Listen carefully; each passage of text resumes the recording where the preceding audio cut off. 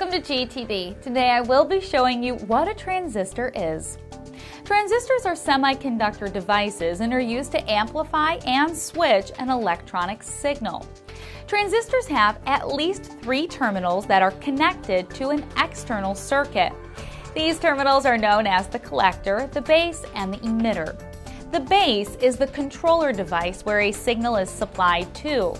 The collector is the input from a larger power source, and the emitter is the output power for the power source.